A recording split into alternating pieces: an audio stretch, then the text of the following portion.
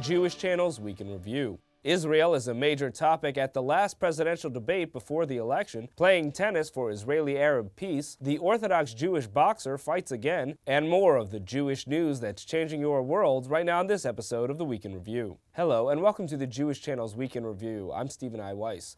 The United States presidential election is closing in, and in the foreign policy debate this week, President Barack Obama and Mitt Romney had plenty to say on the topic of Israel. Here are the highlights. What I've done throughout my presidency and will continue to do is, number one, make sure that these countries are supporting our counterterrorism efforts.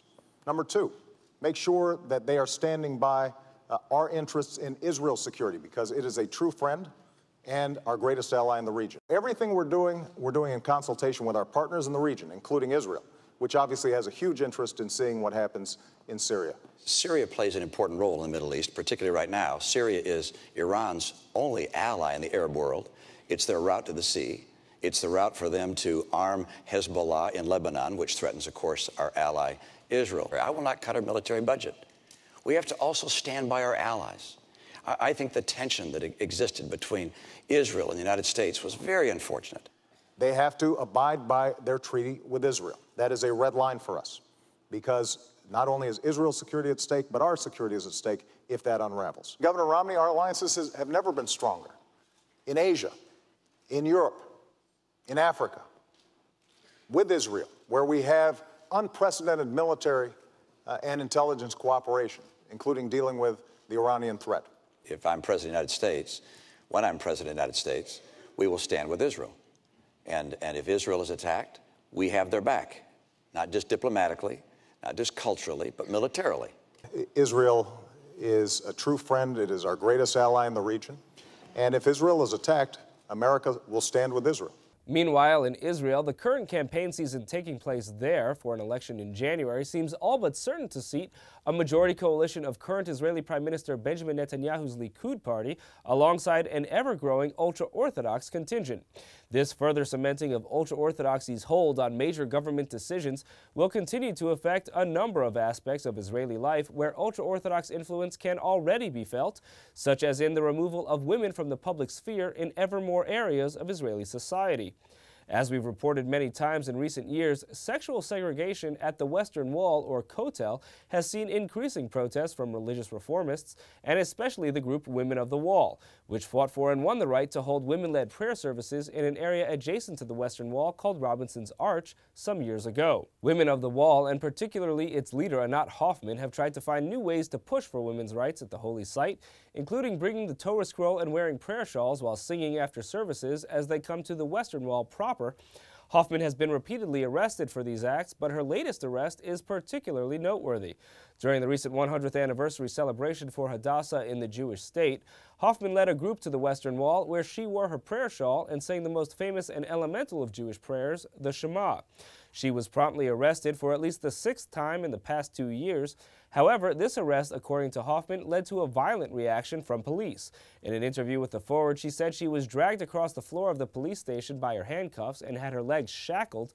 She went on to say of her arrest for public prayer at one of Judaism's holiest sites, "In the past, when I was detained, I had to have a policewoman come with me to the bathroom. But this was something different. This time they checked me naked completely without my underwear. They dragged me on the floor 15 meters. My arms are bruised. They put me in a cell without a bed with 3 other prisoners, including a prostitute and a car thief. They threw the food through a little window in the door. I laid on the floor covered with my talit." Hoffman's arrest took place in front of as many as 200 Hadassah members who joined her for the prayer service, according to Hoffman. At the Hadassah Centennial, delegates unanimously approved a resolution supporting women's rights to pray at the Western Wall. On the Hadassah website, the recent president of the Reform Rabbinical Association, CCAR, connected the practical political element with the protest. Rabbi Ellen Weinberg-Dreyfus wrote, "As a third-generation life member of Hadassah, as a rabbi and immediate past president of the Central Conference of American Rabbis, and as a longtime supporter of Women of the Wall, I commend Hadassah on this resolution. I question, however, the wisdom of granting the Henrietta Jold Award to Mr. Netanyahu, whose government has done nothing to secure the freedom of worship for women at the Western Wall. Please, my sisters in Hadassah, make your voices heard in a meaningful way and translate this resolution into action." 2 other groups known for conflict in Israel are Jews and Arabs. One program seeks to have them trade the volley of bullets that has devastated so many for a volley of a different sort, Meredith Gansman reports. International sporting events like the Olympics and the U.S. Open bring people from very different places and from very different backgrounds together for the love of the game. But in Israel, one organization is throwing out tennis as a play for peace. Tennis, anyone? The Israel Tennis Center has been asking children this question since 1976, when the first of 14 centers opened across Israel. The tennis center's Jacqueline Gladstein explained the vision that tennis could serve a greater good. They felt that by the kids playing on court together, Jewish kids, Arab kids, Christian kids, Druze kids, that they all would develop lasting friendships and understanding, and that really extended to the families as well, because the families would carpool and come to the courts and spend time together. And really they developed a level of understanding of each other that they did not have before. According to Gladstein, on the court, Israeli children forget their differences and learn life skills. Tennis has a very specific etiquette and rules of the game. It teaches self-reliance and self-confidence, and children are alone on the court having to make decisions. And as a result, they then take these skills into life. The Israel Tennis Center says it's the largest tennis school in the world. Over 20,000 children have played there, and Nadine Fahum was one of the first Arab-Israeli Muslims to participate. We had a huge coexistence tournament where we were playing tennis together, singles, doubles. We were just us kids being kids, looking back, it was huge. A former Israeli national tennis champion and graduate of Duke University, she's now an ambassador for the Israel Tennis Center to promote the game's ability to encourage coexistence both on and off the court. To see more of how the Israeli Tennis Center is fostering relationships, tune into the full broadcast version of the Week in Review. Thank you, Meredith. In down-ballot politics this election year, a race for a state Senate seat in Brooklyn, New York has become a battle over what's being called a super Jewish district, one that has seen a great many Orthodox Jews crammed into that of a single state Senate seat after a recent round of redistricting in the state. Christianine reports on one of the major party contenders gearing up for the election. Democrat Simcha Felder stepped up his campaign for state senator this past weekend with the opening of a campaign office in the heavily Orthodox Jewish heart of the newly redrawn 17th New York State Senate District. To aid his run against incumbent state senator and Republican David Starobin, Felder already has a campaign office in Midwood, Brooklyn on Avenue J, and his new office is located at the corner of 13th Avenue and 53rd Street in Borough Park. And its opening attracted plenty of local Jewish supporters as well as political allies. We're opening here right in the center and the heart of the community, right across from the famous Shomer Shabbos Shul that has services all around the clock. And I'm delighted to be back right in the heart of a district that I represented for many years in the city council, and I'm very excited to be with the people who I look forward to working for in Albany to make permanent changes there.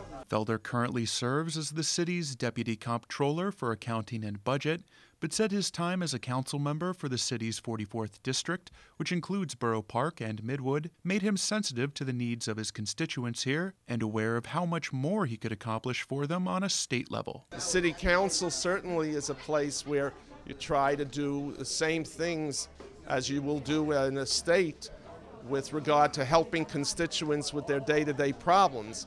But in terms of trying to change legislation and the dysfunction in Albany so that people throughout the city, particularly in the 17th district, are able to gain the resources and the services they deserve without having to go back to elected officials regularly for smaller changes. That's something that I look forward to working on in Albany. Among Felder's political supporters who turned out for the occasion was the city council member who succeeded him, David Greenfield. My support for Simcha is enthusiastic. I think Simcha has done an outstanding job as a public servant. As you know, he was my predecessor in the city council for 8 years. He's someone who's really delivered for the community. He's brought resources to the community. It's a community with a large number of Jewish voters, so many that the 17th has often been referred to as the Super Jewish District, a nickname Felder resents. I take exception to that name, Super Jewish District or Ghetto District or whatever else, The district, there is no other type of district in the state that's described by and identified by religion or by ethnicity, hopefully. That shouldn't be the way. The district itself has a substantial Jewish population, just like other districts throughout the city have substantial populations from various religious or ethnic groups. But the job itself, to be an elected official, is to represent the entire community and to do whatever I can to make sure that the constituents and the people in this district get the services and resources that they deserve. To hear more from Simcha Felder about his top priorities should he be elected, please tune in to the full broadcast edition of the Week in Review. Thank you, Christian. Contending for election is often compared to contending in the boxing ring, and with Orthodox Jewish boxer Dmitry Salita having recently won a fight at the Barclays Center, Meredith Gansman wanted to see if she has what it takes to go 12 rounds. The Fight Factory is where champions, from an early age, are made, and where Salita trained before his recent victorious fight at Brooklyn's Barclays Center. But I've never even been inside a ring, so we're going to have to start with the basics. All right, step one, I'm in. Boxing is only a couple of punches, Okay. and it's important to be able to use them in right sequences at the right time. The most basic and important punch is the left jab. Left hand comes out, and it comes back here. Right hand always stays in position. Okay. It goes out, it comes back to the chin. All right. So let's jab for 3 times. Okay. 1. Good. Don't cock it back. Just bring it back to your chin like this. Okay. Good. Okay. 2. Turn your fist. Turn it. 3. Good. Good. One more time. 4, 5. No. Onto the right hook, similar to the jab, but with a slight twist of the body. Put it all together. Left, right, down. Come on, champ. Left, right, down. Nice. There you go. But it takes more than throwing a strong hook and jab to compete in the ring, according to Salita's trainer, Javon Sugar Hill. You're in there taking punches and a lot of punishment, and so you have to have a lot of heart. You have to have a lot of determination, a lot of will. I don't want to say a lot of skill because you can take a fighter with a lot of heart versus a fighter with a lot of natural talent. I would pick the fighter with a lot of heart over the guy with natural talent. I have the heart, the determination, but to see if I have what it takes to be a contender, tune into the full broadcast version of the Week in Review. Thank you, Meredith. Finally, who wrote the Bible? Many see this question as suggesting a dichotomy between religious fundamentalists on the one hand, who see nothing but the hand of God, and a traditional academic theory that suggests several very specific authors over the course of time. One man trying to find a medium ground between the two from a layperson's perch is Dr. Ben-Zion Katz, a medical professor who has spent much of his life trying to tackle the various arguments and theories. He suggests both that the fundamentalists ignore a diversity of theories in the Jewish tradition and that the scientific analysis of academic figures lacks a lot of precision. He recently made the trip from Chicago to TJC studio in New York, and here are the highlights of our interview. What was particularly interesting to me about this book was the idea that you're a man of science, you're a professor of pediatrics, and also a man of faith. You're an Orthodox Jew. And you've been trying to, I guess, square the circle on that, what seems to be for quite a long time, and you've put quite an amount of research into a theory of the Bible that works for someone who is a man of science and a man of faith. Yeah, I think that's a fair summary. I'm an academician by nature, so I'm data-driven. I do medical research. You have to be data-driven to do medical research, and I don't shut off my academic brains when I think about Jewish stuff, whether it's Jewish history, Jewish philosophy, or Chumash, Bible, Tanakh, which is one of my loves. So I've been reading about this stuff for a very long time, and it seems to me that there are ways, as you put it, to square the circle, to talk about, to be serious and academic about your study of Bible, and yet to still retain, a basic faith in Revelation, a basic faith in Torat Moshe Sinai, the Torah, is a divine product revealed to Moses, and to make some kind of harmony between the two approaches. And so to get into the core content of the book, it's about the documentary hypothesis, which to many people who haven't heard of it sounds like some really complex thing. But basically what it is it says the Bible in all likelihood, was not written in one fell swoop. It was likely created by editors who looked at several different source documents, who were sitting there with lots of different stories of the Jewish people over the course of many centuries, and put it together and made it all work. But at the same time, when they did that, for some reason, their editing wasn't all that great. Correct. And they ended up with a document that just reads like it was written by 4 people. And so what you've been trying to argue with this book is that at least the most kind of zealous of the advocates for that theory, which has been around for more than 100 years and is most advocated by a man named Richard Elliott Friedman, that certainly the most zealous arguments of that theory have some overt errors. Correct. So, you know, anyone who read the Hertz Chumash growing up, which was probably the most popular English Bible commentary, you know, that was the standard. It was actually kind of sad because it used to be in Orthodox synagogues, Reform synagogues, conservative synagogues. It was really the first Hebrew-English commentary on the Torah. Right, and that's the Cincino one that we all know with the navy blue cover exactly. with the white borders. Exactly. Yeah. That's been around for a very long time, and unfortunately, recently now, different denominations tend to use different Hebrew-English Chumashim, Torah books. But anyone who read the Hertz Chumash, Hertz deals with the documentary hypothesis to some degree, mainly in his endnotes. But basically, as you described, you know, there are a lot of things that appear to be duplicated in the document in the Bible, which people who ascribe to this theory try to argue, well, one emanates from one tradition, one emanates from another tradition, and more important than the different sources is that they think they can link them up. And that they think, well, if there's 2 flood stories that have been intermeshed and 2 creation stories that are side by side and 2 stories of the selling of Joseph, that they all came from one book, and then another set of stories came from another book, and that the biblical author or the biblical editor tried to put them together.